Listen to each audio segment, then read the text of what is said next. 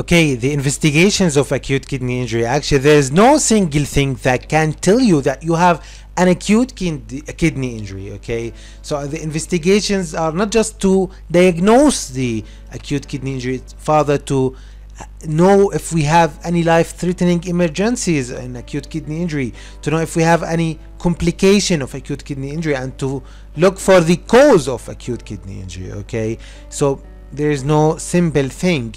You have to suspect by the clinical findings. For example, patient will come to you with anuria or oliguria, okay, for some time, okay, or something else, okay, and you have to confirm by biochemical investigations. You have to do creatinine, of course. You remember in the definition we have the creatinine, so serum creatinine is very important.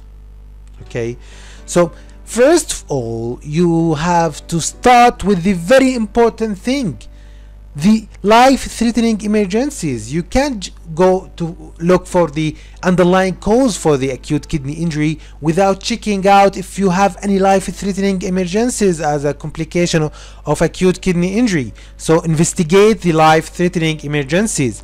Hyperkalemia, very important life-threatening emergency. When do we call it hyperkalemia? When we have more than 6.5 milliequivalent per liter potassium, okay, or if we have less than 6.5 milliequivalent per liter potassium, but we have ECG abnormalities. This is when we call the hyperkalemia. Okay, like what ECG abnormalities? Like tall peaked T waves and other ECG abnormalities. So the electrolyte imbalance are very important life-threatening emergencies in acute kidney injury, and the most important one of them is the hyperkalemia because of the effect of the potassium on the blood. Okay, what other electrolyte abnormalities we may have? We may have hypo or hypernatremia. We may have metabolic acidosis, so you have to check out the sodium, the potassium, metabolic acidosis, pH. Okay, we may have also hypocalcemia, so please check out these things before start investigating the causes of the acute kidney injury. So the electrolyte imbalance, the potassium, we will have hyperkalemia. The sodium, we may have hyper or hyponatremia. The calcium, we will have hypocalcemia. We will have metabolic acidosis. Okay, and shock. Okay, I told you that in the acute kidney injury you may have decrease in the volume of the blood, and that will lead to shock, or you may have increase or overload of the volume that will lead to pulmonary edema and hypertension, and all of these are life-threatening conditions. The pulmonary edema, or physical examination, please do a respiratory examination to know if there is any pulmonary edema.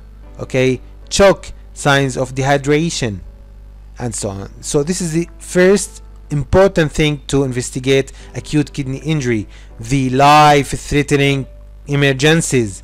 Remember, categorize them into three things: the electrolyte, potassium, sodium, the calcium, okay, and the fluid overload like hypertension, pulmonary edema, fluid underload, the shock.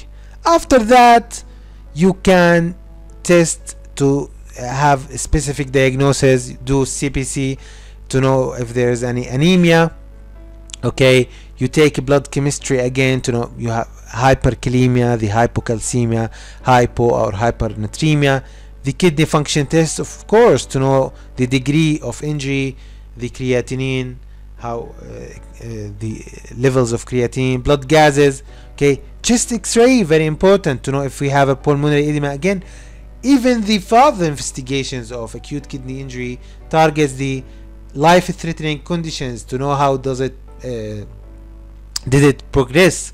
Okay, the chest X-ray to know if the pulmonary edema, if we have a previous infection. Okay, urine analysis to know how much the sodium is in urine, and I'm going to tell you talk more about that when I talk about the how to differentiate between prerenal and renal acute kidney injury. Stool culture and sensitivity. Why?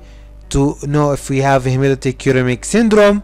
Renal ultrasound, very important, especially in the post-renal acute kidney injury. Renal ultrasound is a must to know if we have a post-renal cause like stone, tumor, trauma, congenital anomaly, and so on. Okay, also MRI, MCUG, CT scan. You can check the antibodies, anti-nuclear antibody, the ANCA, all these things to know if you have a vasculitis, if you have autoimmune diseases. Okay, so you can check whatever you want.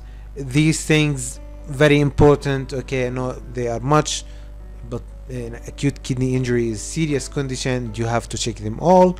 Okay, in the developed world now we have biomarkers for acute kidney injury.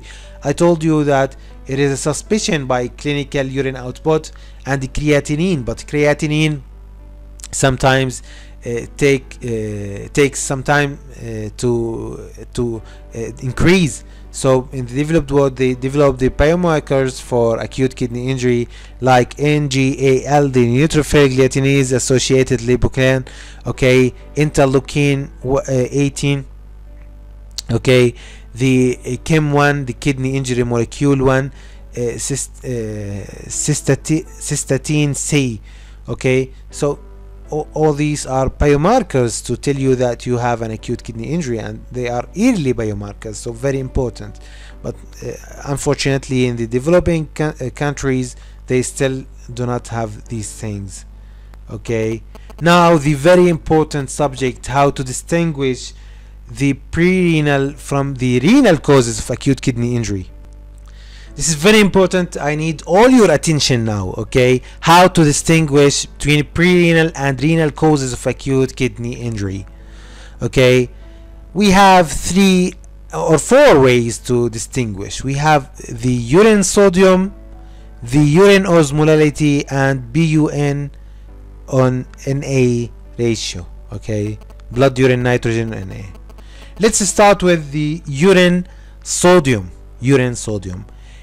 The blood will carry the sodium to the glomerulus by the afferent arteriole, and this is the efferent arteriole. Okay, so the sodium will infiltrate into the glomerulus and then into tubules. Okay, and in the tubules, especially in the proximal tubules, part of the sodium will be reabsorbed. Okay, sodium will be reabsorbed. Okay, and the rest will go into where? The toilet, into the urine. Okay, in the cases of pre-renal acute kidney injury, what we really have in pre-renal kidney injury, that the sodium will go here. Okay, but in prerenal kidney injury we have less glomerular filtration rate. Okay, glomerular filtration rate will decrease in prerenal kidney injury. Okay, so we will have less sodium filtration in the tubules. Okay, and less urine output of sodium. The sodium in urine will decrease because we have decrease in glomerular filtration rate. Okay, but still we have some reabsorption of sodium. Okay, this is in prerenal. But what about the renal causes? In renal acute kidney injury we have no absorption. Okay, because we have a tubular damage, the absorption will be less, and that will lead to what? The sodium filtrate, okay, by the glomerulus, and then it should be absorbed here and go to the urine. In the renal kidney injury we have no absorption, so we will have more sodium in urine than in prerenal causes, because in a prerenal kidney injury we have some absorption of sodium, so it will have less sodium in a renal, but in renal we have more sodium. So sodium in urine, of course. Okay, so this is what we talking about, the urine sodium. In pre-renal causes, what's the sodium will be? It will be less sodium, less than what? Than intrinsic, because in intrinsic renal insult we will have less absorption and we will have more sodium in the urine. So it will be less than 10 in pre-renal failure. In renal failure it will be more than 50. Okay, more than 50. This is for children. For neonate it will be less than 20. Okay, we have more sodium in urine, but it will be less than 20 in neonate and more than 40 in renal causes. So again, the concept is in pre-renal failure we have more sodium in less sodium in in pre-renal causes we have less sodium in urine because we have absorption of sodium. Okay, so we will have less urine, but in renal causes the absorption is impaired, so we will have more sodium in urine. Okay, in neonate it will be more than 40 in renal. In pre-renal it will be less than 20. So this is the first thing to distinguish the urine sodium, to distinguish the pre-renal and renal kidney injury. The second thing is the urine osmolality.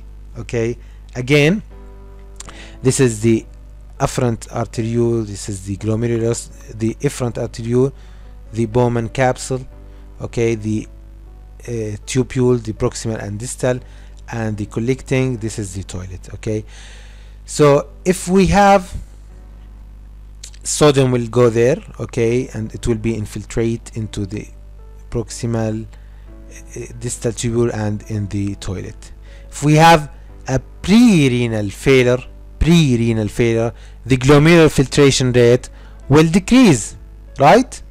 Okay, so the sodium going to the tubules will be less sodium in the tubules. Okay, but still it will be absorbed. Okay, when the sodium absorbed, okay, it is right that the some of the things that add to the osmolality of the urine will go. Okay, but the what really happens that when sodium go, the H2O will follow it. The H2O will follow it in higher rates than the sodium. Okay, so the H2O in urine will decrease, will have much more decreasing than the sodium decreasing. Okay, so H2O is decreasing prominently, then you will have what? Increase in the osmolality. Osmolality will increase. Okay, this is in a pre-renal failure. But in renal failure we have no absorption, so the sodium will stay in the urine, and also the H2O, the water, will stay in urine, and the presence of water in the urine will what? Will decrease the osmolality. Will decrease the osmolality, and this is in what? In renal failure, intrinsic renal failure. We have no absorption. Okay, no absorption means no sodium absorption, means no water absorption, and that will lead to accumulation of water in the urine, and that will lead to decrease osmolality in renal failure. In a pre-renal failure we have an absorption. The absorption will lead to water, the sodium absorption will lead to water absorption, so the urine will lose a lot of water, more than sodium loss. Okay, and that will lead to what? Increase osmolality in a pre-renal failure. Okay, so the osmolality will be more than 500 in a pre-renal failure, more than 500. This is for children. okay, and it will be less than 300 in renal failure. It will be less than 300 in renal failure because we have less absorption and we have a lot of water in fluid in urine, and that will lead to decreased osmolality. Less than 300 and more than 500 in prerenal causes. Okay, in units more than 400 and less than 400. So please, the important thing to understand, when does the osmolality increase and when does it decrease, and the numbers come after that. You can just understand, then talk about the numbers. Okay, so this is the second thing to distinguish the prerenal and the renal, okay, kidney injury. The third thing is about the blood, urine, nitrogen and sodium. Okay, the BUN is something that we detect in blood. Okay, so let's assume again this is the glomerulus. Okay, so this is the proximal and the distal convoluted tubule, okay, loop of Henle and so on.